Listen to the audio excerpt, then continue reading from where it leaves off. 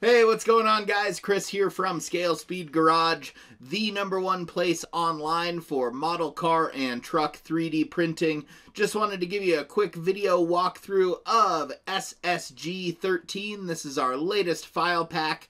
Download available now for members of Scale Speed Garage. And this one is inspired by this amazing Rat Rod 1950 Chevy tow truck that you see on my screen here. A whole file pack kind of inspired by retro vintage towing equipment. So without further ado, let's take a look at everything that's included in SSG13, the vintage towing file pack.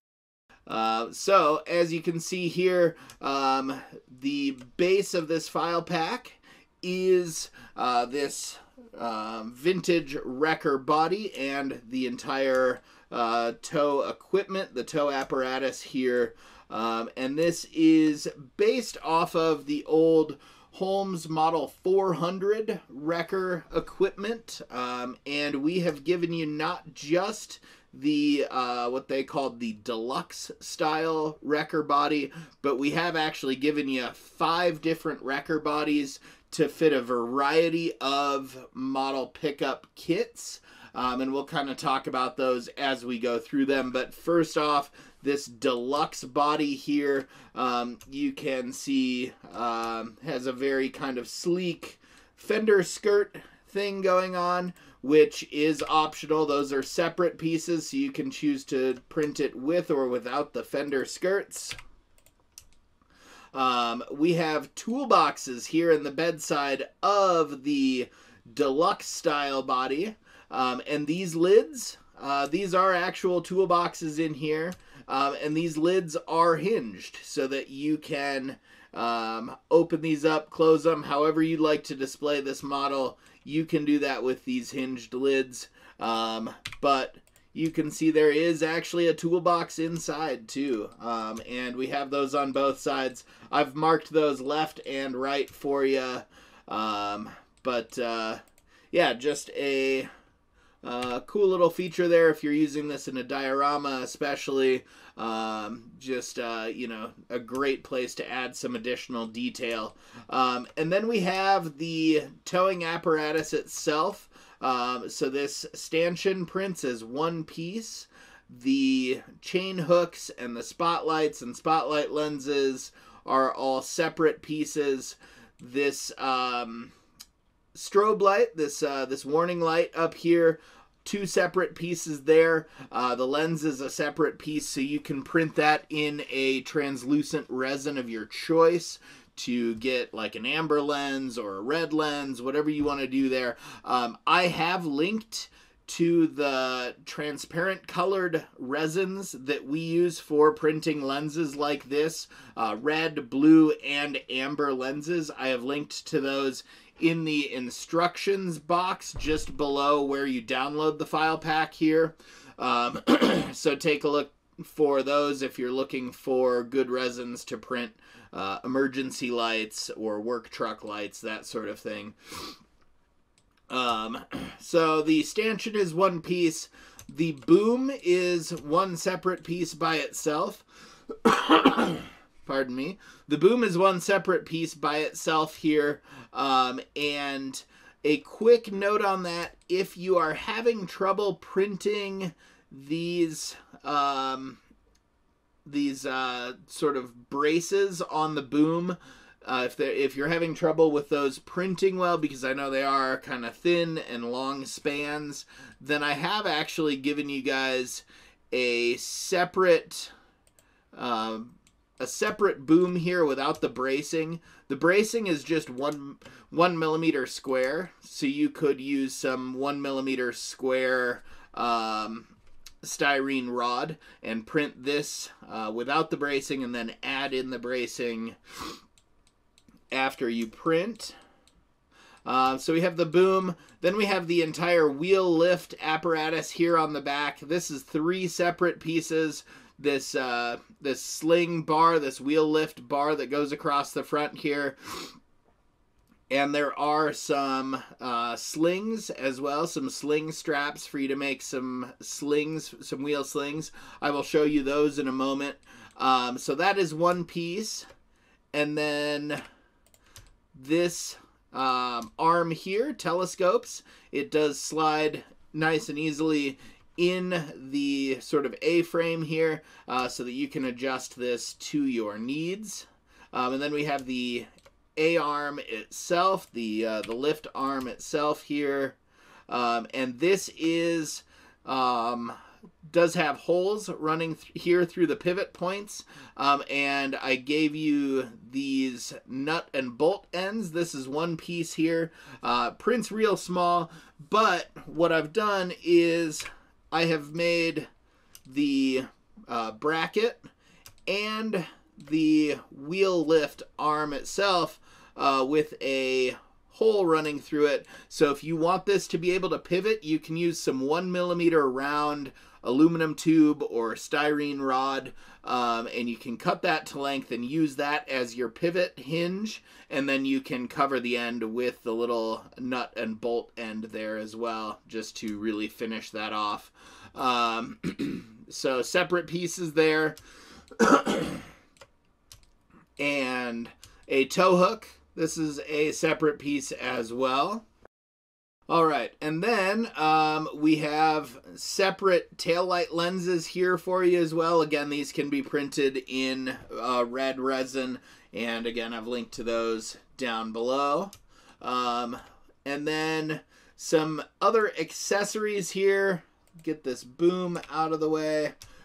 Some jerry cans. If you were around for the Bronco upgrade kit, these jerry cans are a little bit different than the ones that came in that kit, just in terms of size. They've been resized just a hair so that 3 of them will fit between the braces on the stanchion here. And then, if we get rid of those, you can see the beautiful detailed winch back here. And that is multiple pieces as well. And I will show you those here in just a second. You can see I've even given you clevis pin details here on the stanchion. Just another thing that, a small thing that really stands out when people look at your model real up close. That's the kind of details that will win model shows, win model contests. So I love throwing little details like that in there for you guys. There is the pulley here on the stanchion is a separate piece as well. But then let's go ahead and take a look at that winch. So the winch is multiple pieces here. It's got a base plate that attaches to the bottom tube of the stanchion itself, and there is a little locating peg there to make that easy for you. And then the so there's the base, and then there's the plate that it all sits on that fits into the base. And then we have the support or the gantry as one separate piece. There we go. So you'll see that that does have a little recess there for the end of this winch drum. And then the drive, the motor portion of the winch as well, also a separate piece. And you'll see that that has a peg on it, and the end of the winch drum is recessed to accept that peg. And then you'll see the gantry or the winch support has sort of a recess that it sits into, and then the drive unit has a locating pin here for ease of assembly. And the idea is that the winch drum has a hole here. You can rig this whole thing up with some real fine wire, some jewelry wire. Hobby Lobby or any sort of hobby store or craft store's jewelry section is a really great place to find stuff like that.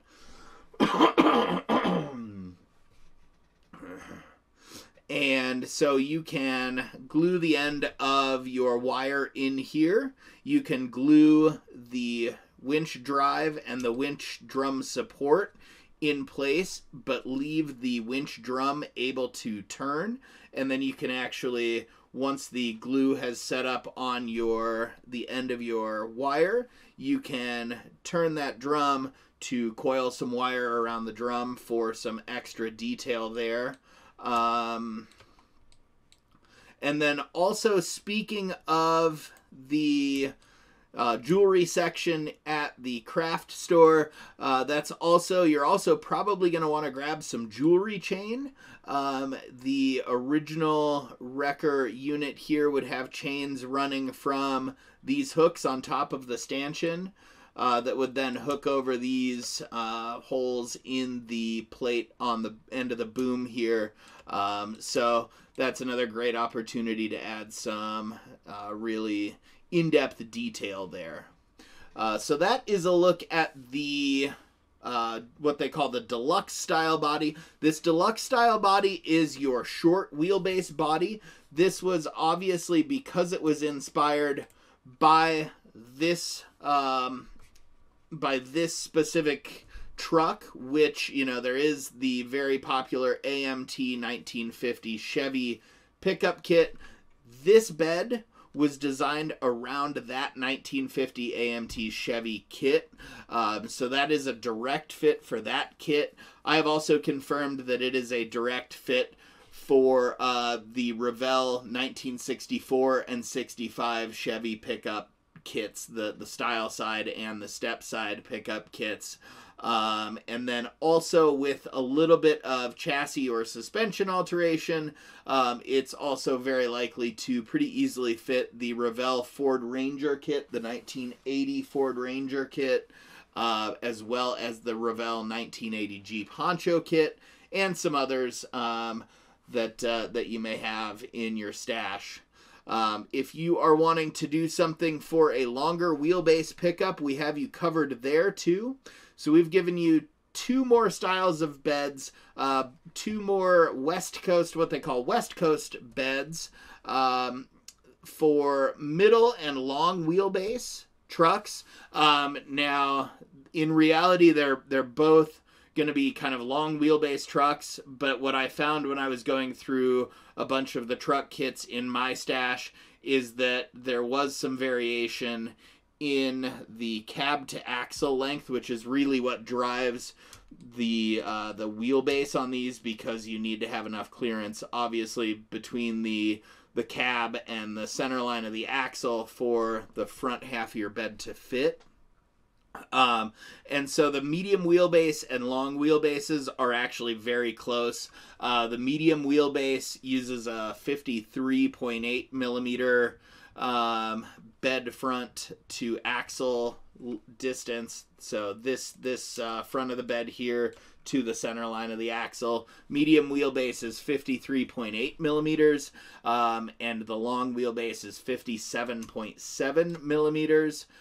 So both seem to be, both sound pretty close to one another, but I did find again that there was some variation, and having these two options should cover almost all of the bases for all of the 1/24th, 1/25th scale pickups that are available in kit form.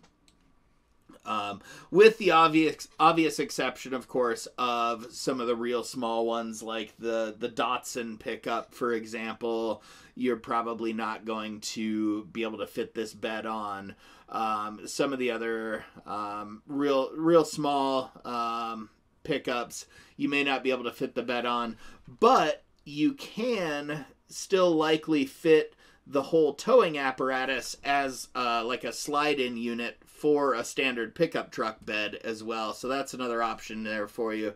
Let's take a look at the first style of medium and long wheelbase beds, and that is this sort of classic West Coast bed. And again, this is available in two different wheelbases, the medium wheelbase and the long wheelbase.